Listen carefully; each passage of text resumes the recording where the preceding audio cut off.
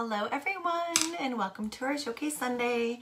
So today we're going to talk about the Oven and Grill Cleaner, and I brought a few other products along just to kind of show you guys some other options that you have to use in your oven, but definitely Oven and Grill Cleaner is the way to go. So for those of you who may not yet really know who I am, my name is Tonya Merritt and I'm going to get going on showing you guys a little bit about the Oven and Grill Cleaner.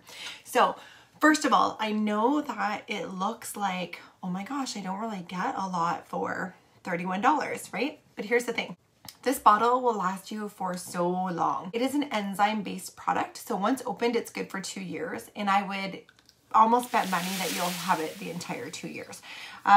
Unless you're cleaning your oven every day, you should have it a long time. It works very, very well, and the great thing is too, you're not putting a bunch of toxic, harmful chemicals in your oven where you're putting food for your family to eat.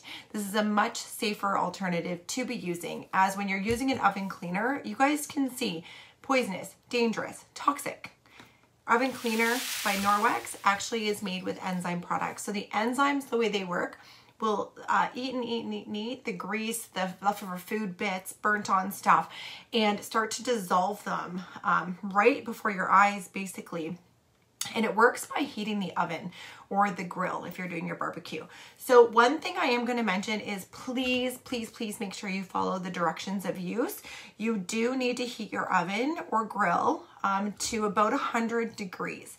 If you do not heat the oven, it is not going to work, because for this particular enzyme product, it needs the heat in order for the enzymes to become live and active and eat up the grease and food and all the yucky that's in there, okay? So make sure you heat your oven. Also, you're going to turn your oven, and all these directions are right here for you, but just as a reminder, you're going to also turn your oven off once it's at about 100 degrees, okay? So make sure you heat your oven. Also, you're going to turn your oven, and all these directions are right here for you, but just as a reminder, you're going to also turn your oven off once it's at about 100 degrees. I open the oven back up and I take either a Spirinett. This one is very loved, as you can see, but honestly, you can just kind of scrunch it back into a ball when you're done with it. Take this and just, or with this, go like this everywhere where the oven cleaner is and everywhere that you have grease and food bits stuck on.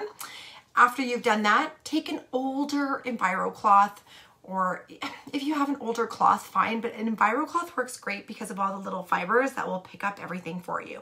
So if you have an older Enviro Cloth, or buy one that's designated that's just for your oven, go ahead and use that and wipe away everything that this has basically gotten off. It works incredibly well.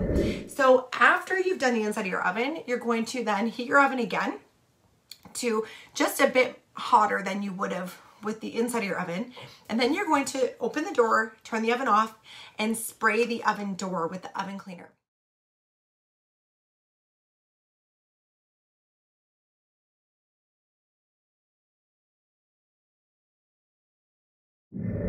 So that's what you need to clean your oven really well, and it works super, super great. You're gonna love it for sure. And then I'm sure everyone has a dirty oven. I know when I was cleaning houses that was an often request I would get, is please clean my oven. So it was like an extra thing I would do, but yeah, no one likes to clean their oven, but it's so easy with this. You can have it done in like 10 minutes. Also great for your barbecue.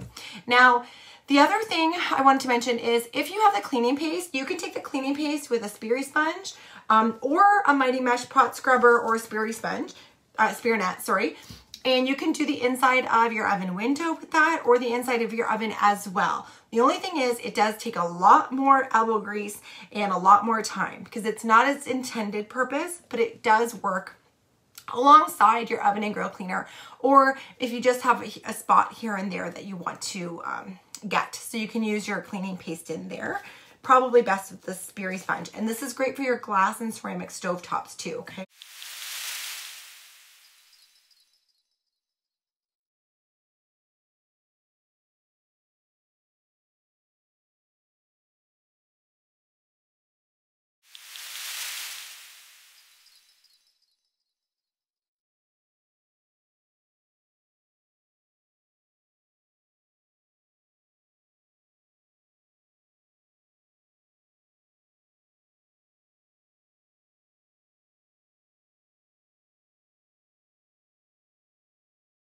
So that's a great combination for that. And lastly, I want to touch base quickly on our new degreaser. Oh, sorry, one more thing. Do not dilute the oven and grill cleaner. It is highly concentrated, but it does need its full potency to work well in the oven because the water actually resists how it's supposed to work. Okay, so don't mix with water. The degreaser, however, you can actually, this nozzle doesn't go with it. It's not supposed to have a nozzle. I stuck an old one in here. You take this, you take the degreaser and you're going to mix 1 part degreaser with 7 parts water. And that's going to go and make an amazing degreaser for you. You can use it like on your stove, inside your oven, on old cookie sheets or whatever it may be, your hood vent, like whatever you want to use it on. It's great for so many places that you need to like get the grease out.